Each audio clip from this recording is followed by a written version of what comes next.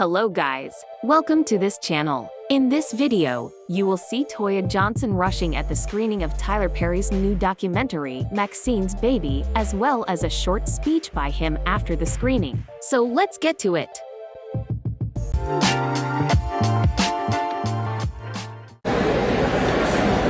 Hello. Tyler, no, you don't need to stay.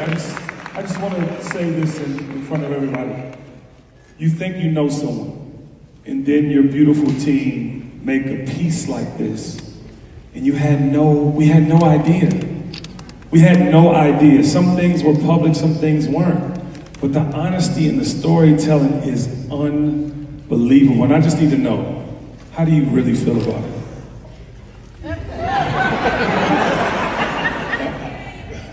You like that? First off, I'll say that there was no one that I would have trusted more than this woman. She brought him along to do it because, 10 years, camera in your face, I'm like, you don't get out my face with this camera.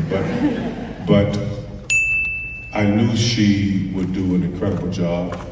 I knew Armani would do an incredible job. Her passion, her compassion for humanity, for life. She's just a beautiful, wonderful soul. And I couldn't have even, listen, I wouldn't have a kid, I wouldn't even take a chance. So, but with all of that said, it's hard to watch.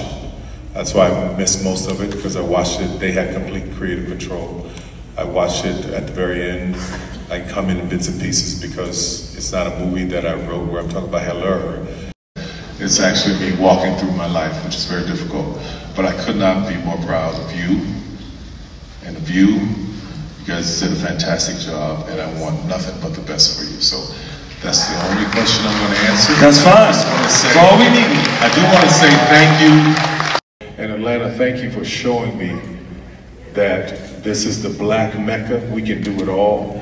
And if anything in this doc, the only reason to do this, the only reason to have cameras follow me this much and be this much in my life by our son is so important to us. We try desperately to keep him private so he knows who he is before people start to tell him who he is. The beauty of all of that and being in Atlanta is that I got a chance to let them tell this story, and it inspires.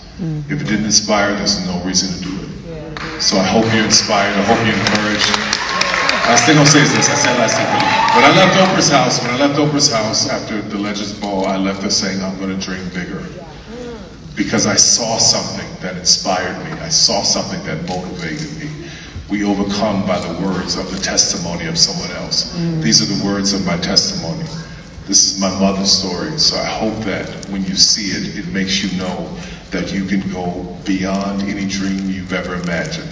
There was no reason for this to happen for me, to me, other than through the grace of God. So God bless you. I'm done. Y'all finish your interview. I love you. Make some noise for Tyler Perry.